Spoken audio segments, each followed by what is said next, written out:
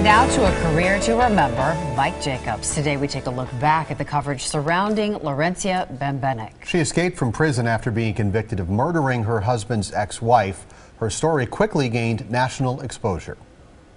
Life has not been easy for Lawrencia Bembenek. Convicted of first-degree murder, she was sentenced to life in prison at Tachita. While there, she met Nick Gugliotto, the brother of another prisoner. Together, they hatched an escape plan. I was down in the laundry, doing my laundry, and I noticed it was like my window of opportunity.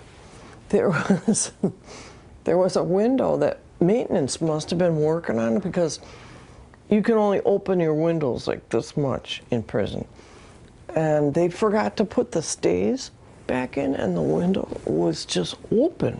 And I climbed out the window and ran through the woods and got over the fence. He picked me up and we just kept driving until he couldn't drive anymore. He was too tired, and we wound up in Thunder Bay, Ontario. Bembenek and Gugliotto lived quietly in this house in Thunder Bay. She worked as a waitress at this Greek restaurant. Was it exhilarating to finally be free? No, because that sense of freedom is juxtaposed against this hypervigilance of always looking over your shoulder. You were always worried you were going to get caught. Mm-hmm. One night, someone saw her on America's Most Wanted, and after 3 months on the run, Bambi was back in custody. Her relationship with Gugliotto quickly came to an end. Bembenek denies she used him. I did love him. I did. I thought I did. Bembenek applied for refugee status in Canada, but then she returned to Milwaukee and pled no contest to second-degree murder charges. She was sentenced to time served and then released. A new Lawrencia Bembenek held a news conference the very next day. And it has a very unreal quality to it. I can't quite believe it's true yet. So, if she's innocent, why did she plead no contest? I had to get out. I wanted to get out while my parents were still alive, you know, and that was the only thing, that was my only option.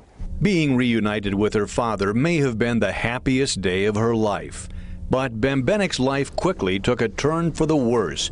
She lost her leg in a freak accident after being flown to Los Angeles to appear on the Dr. Phil show. The show's producers tried to keep her isolated in an apartment, but Bembenek climbed out a second-floor window. Here, I had a panic attack. I gotta get out. I gotta get out.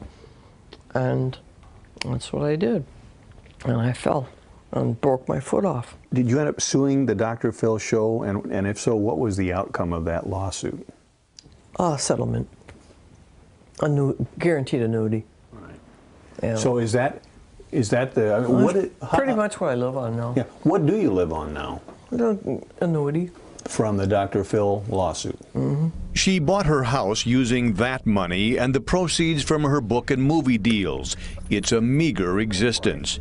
If Bembenek has any joy in her life, it's animals. Look at that baby. Oh my goodness. She often visits a friend's ranch where she's surrounded by miniature donkeys and horses. But then reality sets back in. You've got your freedom. Why do you keep fighting?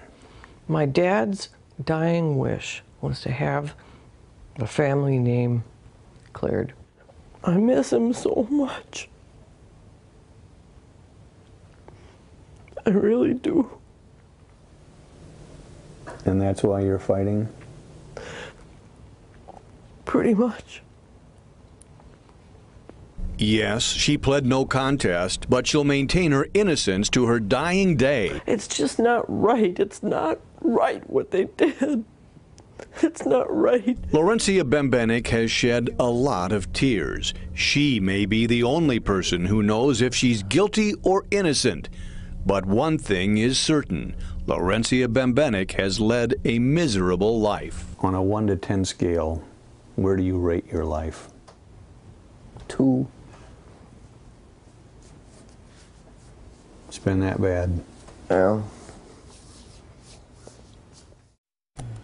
Tonight at 10, we'll take a look back at the story behind this story. Mike Jacobs sits down to reveal things he's never shared about his time covering Lawrencia Bembenek. That's tonight on Live at 10.